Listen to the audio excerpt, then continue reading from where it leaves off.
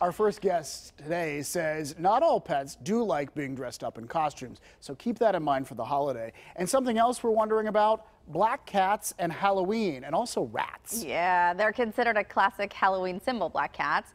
But how did that come to be, and are they really bad luck and cause curses? Well, if you have a black cat, should you be careful to keep them inside during Halloween? Another question. That's why we are asking veterinarian Dr. Mike today. And we also do want to begin with a question about rats. Good morning, Dr. Mike. Good morning. How are you? Good. How are you? Very good, thanks. So, Dr. Mike, this was news to David the other day that you are known as the rat doctor. I mean, you are very well educated and care for rats across the Western Pennsylvania area.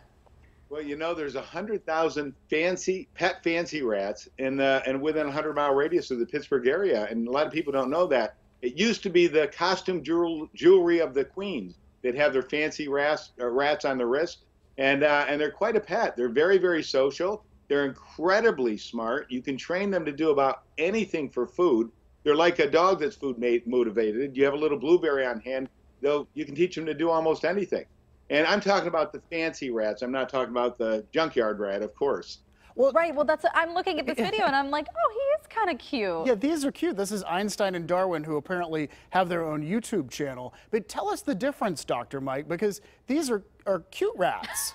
Yeah, but these have been domesticated for over 200 years, and they have every breed you can imagine. You've seen those Angora rabbits and Angora cats. They have Angora rats. My favorite are the Dumbo rats, the big-eared rats that are usually a little heavier. Their average life expectancy is about 3 to 4 years. That's the sad part.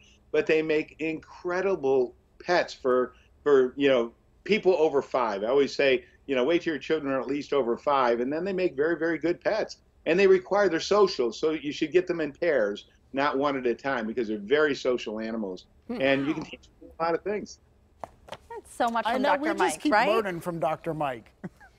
All right, well, let's talk about black cats, because I know there's a lot of superstition around black cats, and I know that shelters sometimes have a tough time adopting out these particular cats, too. Yeah, I don't know why that is. In Asia and the UK, they actually happen to be lucky if you have a black cat. Here, if they cross your path, we've heard about the bad luck, the superstitions, and if they have a white, blade of hair on them or, fur on them, that's supposed to be good luck, but you're not supposed to pluck it out because then it's bad luck. And so I don't know who makes this stuff up, but the problem with the black cats around Halloween is when they're outdoors, sometimes you have people that don't respect animals, and for some reason they'll pick on the black cat. So I tell people, if you have a black cat, make sure it stays indoors. I'd prefer it's indoors year round, but if it is an outdoor cat, make sure it's indoors around this time, the Halloween time, so that your cat doesn't get into any problems.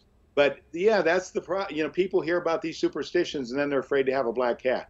You and I both know that kitten right there is a lovely kitten and would make a great pet in any home. Yeah, well, and stunningly beautiful too, with the sharp eyes, and yeah, I just don't get it. Yeah. Hey, Dr. Mike, let's talk about, in general, things to keep in mind with Halloween and your pets. I mean, Halloween candy, even costumes that might frighten the dog, right? That's it. Those are the 3 big things. Well, the candy, keep them away from the candy, of course, and that includes the chocolate and sugar-free candies. So just keep them away from candy. It's not a good idea to give it to your pets. The costumes, as you said, a lot of pets aren't happy with a costume.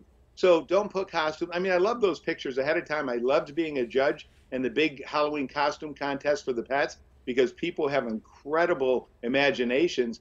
But if your pet doesn't like it, don't put a costume on them. Let them go in their birthday suit, if you will. And then the third big thing I'd say in Halloween is protect them from your pumpkin. We put candles in pumpkins. Animals will eat pumpkins, and so we want to make sure they're not eating the rotten pumpkin or causing a fire. That would be. Dr. Mike, we've had a string of really nice weather, and I don't know if that's done anything to the tick population, but you are always a strong advocate to making sure that your pets are protected against ticks. I had a client that is doing the proper tick and flea prevention every month. That came in, their animal had 20 ticks on it. This was 2 weeks ago. 20 ticks. And we even called one of the United States specialists out in Kansas, and he said, that's just bad luck. They got in a clutch of ticks. But what happens is some of these things we're using to repel ticks, collars and things like that, doesn't kill them. I would prefer people use something on their pets that kills the ticks. And that works very, very well. So when the tick bites the pet, they're the bait and the tick dies. if you use something that repels them, they come in the house, guess what? So Now I'm they're not a in big your fan house. of Yeah. collars for flea and tick prevention. Try to stick with like the chewables. I like those a lot. There are some spot-ons that work very well. Speak to your veterinarian. I use NexGard in my dogs, Frontline Gold in my cats, and it works very, very well. Good All advice. right. Thank you, as always, Dr. Mike.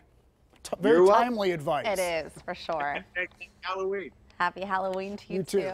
And for more of Dr. Mike's helpful advice for pet owners, you can visit him at his practice, Animal General in Cranberry Township. And watch for him as a regular PTL contributor. You will also find him on KDKA Radio and his podcast and Facebook as well. It's kind of impossible not to run into him somewhere. I know, I know.